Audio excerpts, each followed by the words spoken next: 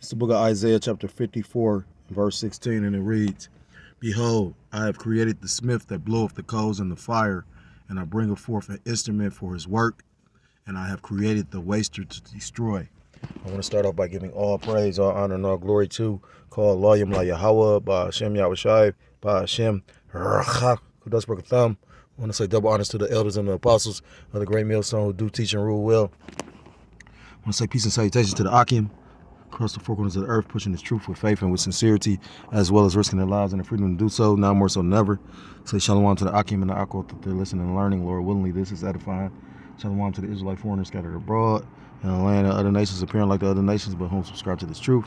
To you, I say shalom. So this is the brother Yahweh, and I'm coming at you with another lesson through the Spirit and through the power of Yahweh Shem Shah. This lesson has been inspired by brothers was going in on it, and then I came across it. I think the article, and I watched a video from some source. I can't remember exactly, but the times that we're living in, prophecies are speaking, and we know it's only a few major prophecies left, which are the mandatory implementation of this that CHIP or the Charagma or the Mark, and World War III, which is going to go from boots on the ground to pretty much nuclear, and we closer than what you think. The scriptures talk about in the book of Peter, I can't think of exactly where it's at, but it talks about how the end is nigh, meaning near. And you got American troops over in the Middle East. Scriptures talk about the least of the flock drawing them out, the least of the Edomites, and they're in the Middle East, basically siding with and protecting and helping those Israelis, the Khazars, the fake Jews, the Jewish, and the scriptures talk about how Russia's going to be a guard onto Iran, because you got pretty much a proxy war going on between the Israelis and Iranians, and when you have proxy wars, usually you have bigger, damn, that's three, man, I just thought about that. Like literally, you just had the Helene, you had Kirk, and now you got Milton. A, B, C, D, E, F, G, H, I, J, K, L, M. And they skipping letters too. Normally they go to the next alphabet. They're skipping.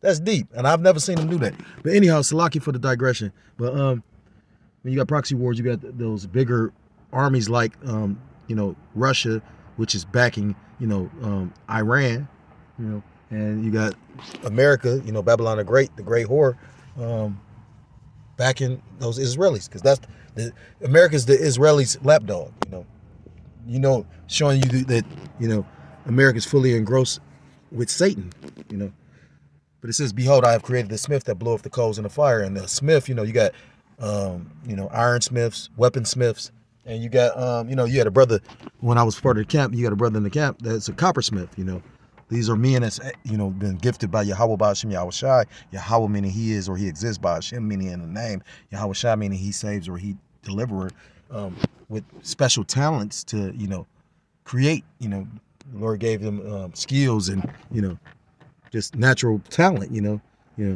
So, they creators, they visionaries, actually. I was listening to a video by the elder, the beloved elder Apostle Gabar, and he was going into a carpenter. A carpenter can see what he's building before he builds it. That's a visionary, And, the prophets were likened onto seers, Brothers can see the kingdom, These scriptures give us hope, but we can see the kingdom. We can see Esau's downfall. All these things that are looked at as like, oh wow, or please, or terrify the average Joe or the average people on this planet, we are excited about. We get joy out of it, because we understand these things must come to pass in order for our Lord and Savior, our big brother Yahweh Shai HaMashiach, who you people ignorantly call God, and Yahweh Shai HaMashiach, who you people ignorantly call Jesus Christ, to return. So it says, and that bringeth forth an instrument for his work. And that instrument is those ICBMs, which are labeled intercontinental ballistic missiles. It's very funny how, what was that? I think it was right before Russia invaded Ukraine that they signed a pact. They said they wouldn't use nuclear arms, All these countries signed the pact, said they won't use nuclear arms. To show you how in the scriptures of the book of Proverbs, chapter 21, it tells you that the king's heart is in the hands of the Lord, and he directive it whichever way he will, roughly paraphrase. The Lord is controlling these kings, you know. So it's not your will or what you hope don't happen. It's what's written. Because the scripture tells you everything that the Lord said he will bring forth and not make void, roughly paraphrased. I believe that's Isaiah chapter 55. So it says, and I have created the waster to destroy. The ICBM, the intercontinental ballistic missile, the nuclear weapon, you know, it's a waster. Do you know that a nuclear missile gets so hot that it can melt the very elements? Air is an element. It says that the elements will be burnt with fervent heat. So I'm going to play this, you know, fair use, fair use. You know, I'm not making any money off of this copyright disclaimer. I'm just using things that's in this video to line up with scriptures. So, Lord willingly is edifying.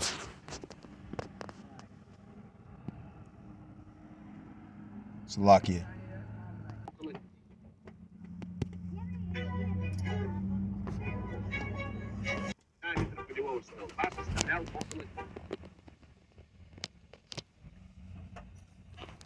Will Vladimir Putin go nuclear? The Russian president is making fresh threats. Today he sent another warning to the West. Putin says if Russia is attacked, it reserves the right to respond with nuclear weapons. Listen to this. We reserve the right to use nuclear weapons in the event of aggression against Russia and Belarus as a member of the Union State. All these issues have been agreed upon with the Belarusian side, with the president of Belarus, including if the enemy, using conventional weapons, creates a critical threat to our sovereignty. Putin has made such threats before. So what's the big deal about this one? Why is it making headlines? Because Putin is redefining Russia's red lines. He has revised the country's nuclear doctrine for the second time in 4 years, and it sends a clear message to Ukraine and its Western backers. If Russia is attacked by any conventional... That's pretty much what I wanted. So like they said, the difference between this and before, he's saying he defines what is the red line that these other nations will cross before he goes nuclear. You don't have to necessarily use a nuclear weapon for, you know, Putin to say he will use one. So, you know, these are the times we're living in. People don't understand, you know, what's going on. But, you know, our job as, you know, the men that the Most High Yahweh Bashim Yahushua set up to bring out and break down these scriptures is to pretty much break it down and explain it to them. Because like in the book of John, it's talked about how Yahushua said if he wouldn't have come, they would have no cloak for their sins. Or they would have a cloak for their sins. But being that he came, they have no cloak. So you won't be able to say you didn't know because, you know, you got camps all around the four corners of the earth bringing out this truth. You know, you marked. If you scoffed, if you act like you didn't hear, once you hear the words, that's our job. We don't got to get you to believe or convince you. Our job is to do the work by just bringing it out. So I'm going to bring out some scriptures because, like I said, nuclear war is all scriptural. This is the book of Isaiah chapter 9 and verse 5. And it reads, for every battle of the warrior is with confused noise. Salakia, for every battle of the warriors with confused noise and garments rolled in blood. But this shall be with burning and fuel fire. You know, ancient wars, you had men on the battlefield. They didn't have guns. You know, the modern day sword is a gun. But back then you had swords made of iron and steel. You know, you had men with iron, you know, armor on and whatnot. And, you know, and it was up close and personal. That's why the men were more mighty back then. You know, the scriptures talk about, well, I forgot, it's not in the scriptures, but it's a saying I've always heard. My demon used to quote it a lot. It say, each generation gets weaker but wiser. And we are not like our forefathers. Look how weak this generation is. You know, enough people are old enough and wise enough to remember when you had, you know, organizations like the Black Panthers. And although that ended up being infiltrated and whatnot, you still had individuals standing up for what was right and what was wrong. This generation now, like, you got these weak ass niggas literally, what's the word? Justifying snitching. You know what I'm saying? They popularizing snitching. It's got to be over with. It says, garments rolled in blood, because it was up close and personal. You know, the scriptures talk about how Yahweh Shai, who you people ain't call Jesus Christ, is going to come back, and his garment's going to be rolled in blood. That's how much killing he's going to do. Because contrary to what you believe, the Lord is not coming to save everybody. It says, but this shall be with burning and fuel of fire. And, you know, those ICBMs, the intercontinental ballistic missiles, actually, you know, they got warheads within them. And, you know, they could bring, I forgot how hot a nuclear missile is. It's almost equivalent to, like, it's so much, it's kind of equivalent to how hot the sun is. I don't know the exact numbers, and I'm not about to look it up. But trust and believe, it's very hot. That's why the scriptures talk about the very elements being burnt up. You know, that means the basis of things. Everything starts from elements. It's from the very air you breathe to the very grass. And all this shit gonna be burnt up. That's how much the Lord's not playing. This is the book of 2 Peter chapter 3. Starting at verse 9. And it says, the Lord Yahweh Ba'ashem Yahushua is not slack concerning his promise, as some men count slackness, but is long suffering to usward, not willing that any should perish, but that all should come to repentance. And that's what we're going through now. You got the doors of mercy open because you got a grace period. You got an opportunity to repent and come back to the Lord. But, you know, you know, you got to understand this truth is only for you so-called blacks, Hispanics, Native Americans, Seminole Indians, West Indians, and Haitians. God chose his people. And I realized through the Spirit that these got to be the Lord's chosen people, because the scripture tells you how stiff-necked and stubborn Israel is. Look at, for example, in the scriptures during Genesis or Exodus. When they was led out the land, the Lord delivered them, and then these motherfuckers got the scoffing. And the Lord killed their ass. He had them wander around till all of them fucking died. And it's going to be the same, but this time he ain't got all that time to waste wandering around. He just going to let you get burnt up on his fucking side. Because a nigga is useless to everybody, including himself. A nigga. Just imagine when these ports really do shut down. What do you think a nigga going to do? A nigga gonna go into a female house that got kids. He ain't gonna be considering, let me help this woman. He gonna be considering, let me take from this woman because I know she can't defend herself. That's a nigga. Why everybody like to promote the word nigga. Now, when you go to the etymology and, you know, at one point in time, we were called nigger. You know, that's in the scriptures. But the modern day connotation of it, what the meaning of it, that's why you got to go into words and root words. That's what our elders and apostles taught us, the meaning of words. Because even my demon, which is a fucking demon, you know, she even knew the power of words. She would walk around with a dictionary. But, you know, a nigga's not going to repent. But guess what? The Lord already knew that. So if you can't repent, then that show you that the Lord literally want to destroy you. Verse 10, but the day of the Lord, I challenge anybody to go look up what the day of the Lord is. The day of the Lord is mentioned a lot of times in the scriptures. But the day of the Lord mentioned in the scriptures doesn't line up with what the day of the Lord is to these pork chop eating pastors that tell you everything is good. You know how much shit going on in the world, and you got these pastors telling people it's good? Still preaching prosperity. How the fuck, who prospered? Everybody's suffering, everybody's struggling, everybody barely getting by. And the scriptures tell you that the Most High God's sustaining everybody, but is he sustaining you for destruction or deliverance? But the day of the Lord, Yahweh Ba'ashem Yahushai, but the day of Yahweh Ba'ashem, but the day of the Lord, Yahweh Ba'ashem Yahushai, Yahweh meaning he is or he exists, Ba'ashem, Yahweh meaning he is, he exists or he to be, Ba'ashem meaning in the name, Yahweh Shai meaning he saves or he deliverer, the true names of the Most High God and his Son, who you ignorantly call God and Jesus Christ, but whose true name in the Hebrew is Yahweh Ba'ashem Yahushai.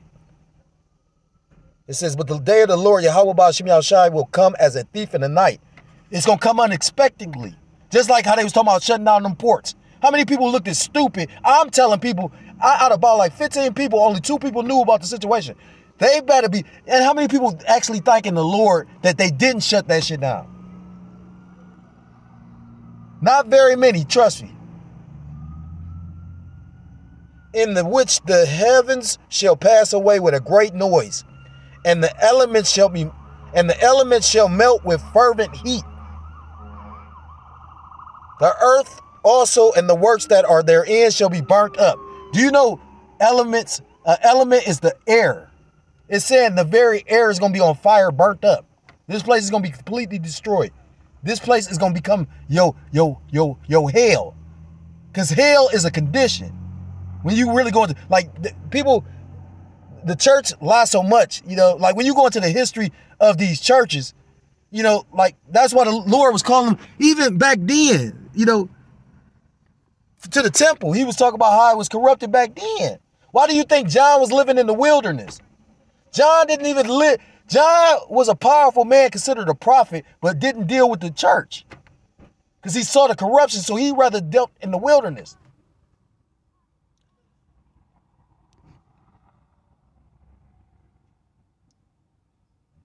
It says all these things going to be burnt up, from the very air, the grass, the earth. This place is going to be completely destroyed. Because like I said, hell is a condition, or hell is the grave when you go into the scriptures. There's no place in the scriptures where the Most High God just has you burn forever. The scriptures call the Most High God merciful. So where's the mercy in that? Verse 11, seeing then that all these things shall be dissolved, meaning they all going to be destroyed, or they're going to go away, what manner of person ought ye to be in all holy conversation and godliness? Knowing that this place is going to be destroyed, what manner of person should you be? You should be seeking the truth. You should be repenting. Because if you can't spiritually feel something about to take place, this is Satan right here too. If you can't feel something spiritually about to take place, then the Lord is not really fucking with you. And he wants you not to see it coming. Verse 12, looking for and hastening unto the coming of the day of the Most High, wherein the heavens being on fire shall be dissolved, and the elements shall melt with fervent heat. What can melt the very air? When they take pictures of the sun, you'll see the very smoke coming off the sun. That's how hot the sun is. So when you imagine that, think about, they saying something going to be able to melt the elements. Air is an element. An ICBM can melt the air, because the ICBM, or intercontinental ballistic missile, a nuclear missile, can actually, it's the equivalence of how hot it is. They say it could burn almost to a certain degree of the sun.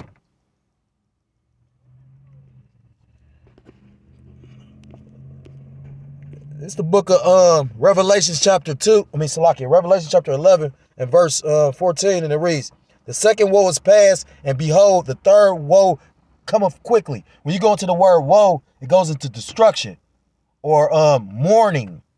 But destruction, the second woe is World War II. That's already passed. The third woe coming quickly is the Third World War.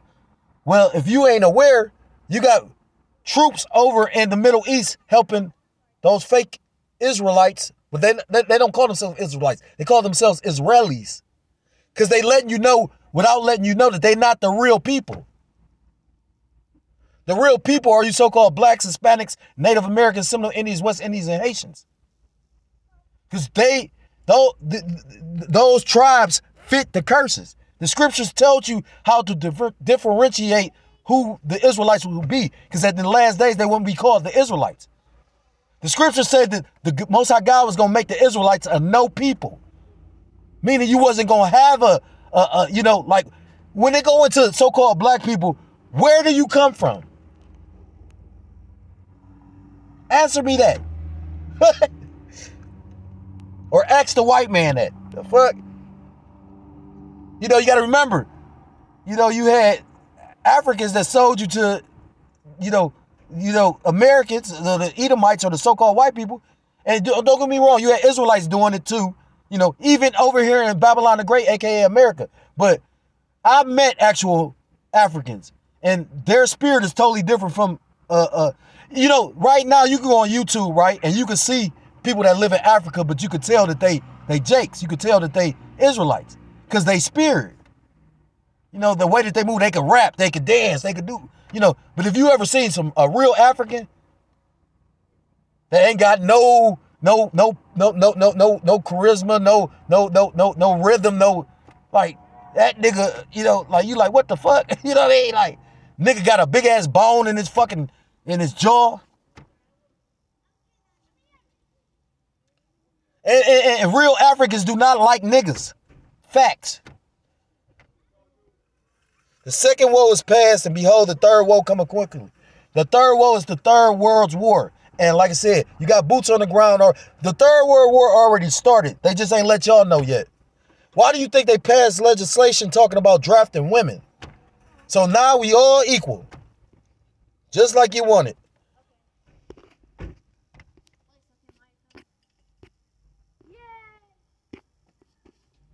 It's the book of 2nd Ezra chapter 16.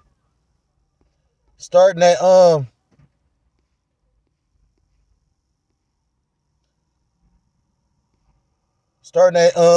11. 2nd Ezra 16 and 11. The Lord Yahweh Ba'ashem Yahushua shall threaten, and who shall not be utterly beaten to powder at his presence. Say your arms is not long enough to box with the Lord. So, who is going to basically be able to turn these things away? Who going to be able to stop the Lord from doing these things? Verse 12, the earth quaketh and the foundations thereof. The sea ariseth up with waves from the deep, and the waves of it are troubled, and the fishes thereof also before the Lord Yahweh Ba'ashem Yahushai, and before the glory of his power. Verse 13, for strong is his right hand that bendeth the bow.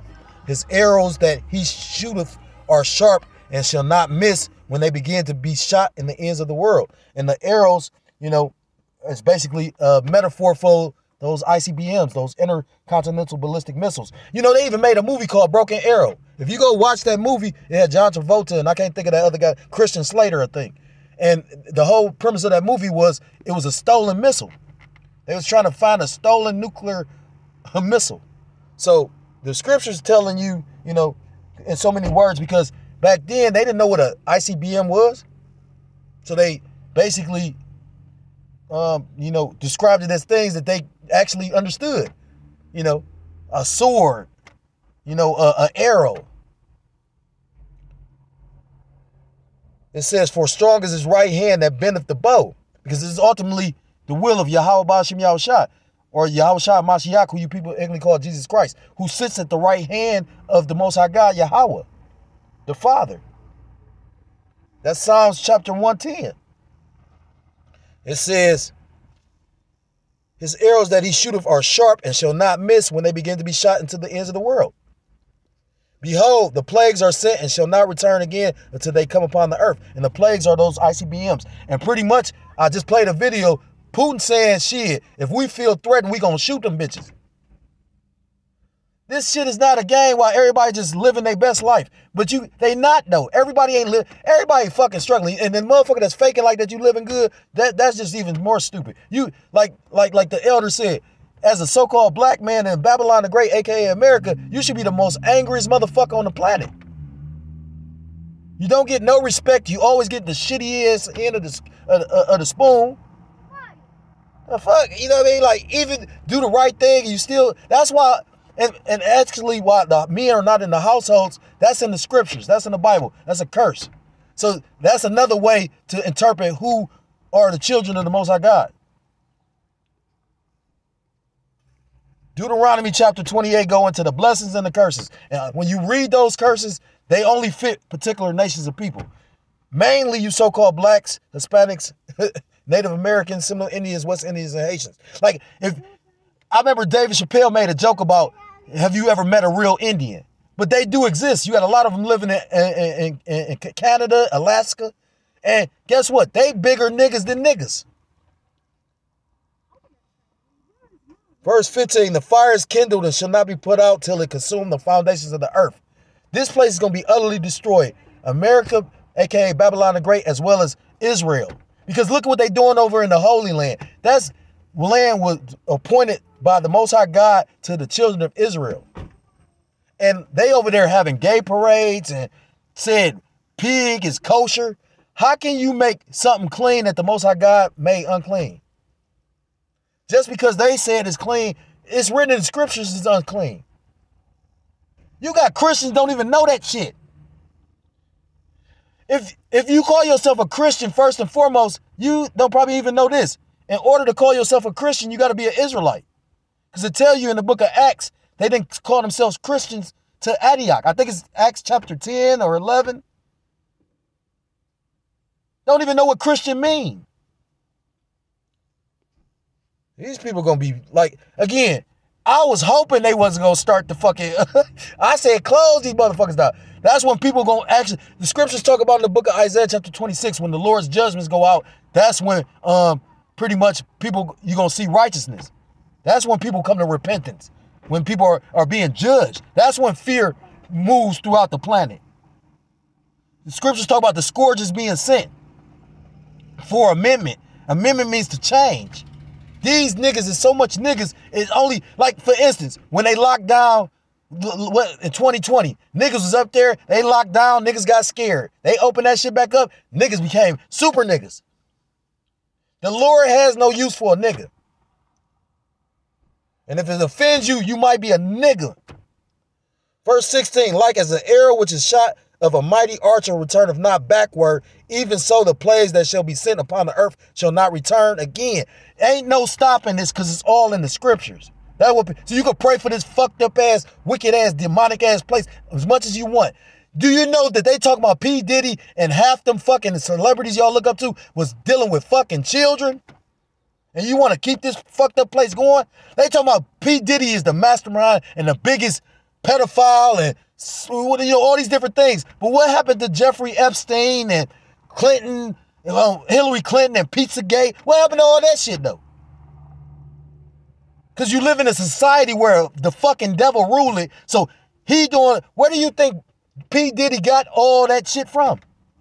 You know, Clive Davis was his actual mentor.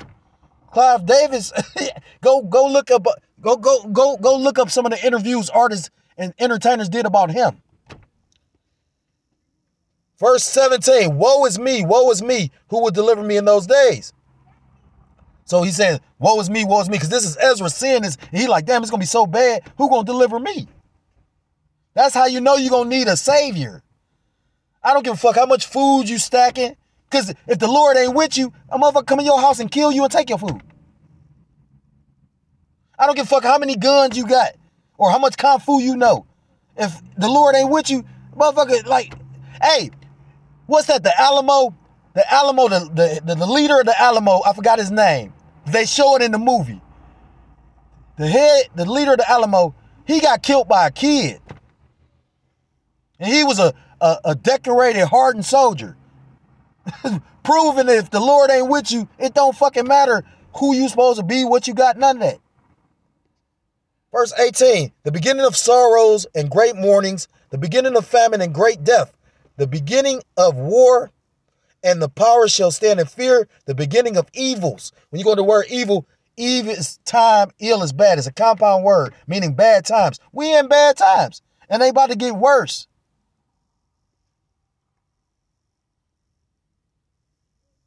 What shall I do when these evils shall come? Verse 19, behold, famine and plague, tribulation and anguish are sent as scourges for amendment. A scourge is like a whip. So, like you get your ass whooped. That's supposed to correct you. That's the whole point of getting whooped. The scriptures talk about the rod of correction. The scriptures talk about whooping a child. You know what I mean? Like, the fuck? The Bible say whoop a child. The Bible actually say if your child is disobedient, you're supposed to take him in front of the elders if you done took him to the elders and he won't correct himself, and they supposed to stone him to death. That's in the Bible. Verse 20, but for all these things they shall not turn from their wickedness, nor be awful, always mindful of the scourges. proof in the pudding when I just brought up 2020. Niggas got scared when they locked that shit down. They opened that shit back up. Niggas forgot that they was locked down. So when they locked this bitch down again and they got all this, you know, they just passed all this legislation. You supposed to be in the house at a certain time. You ain't supposed to be outside. And they start fucking people up. Maybe that's going, you know, did y'all even know that Trump said, basically we need a purge? Trump said that on fucking National TV. Where you think he gonna purge at? Y'all keep thinking this shit a motherfucking game. But for all these things, they shall not turn from their wickedness, nor be always mindful of the scourges. And they not. And that's how you know everybody not going to be saved.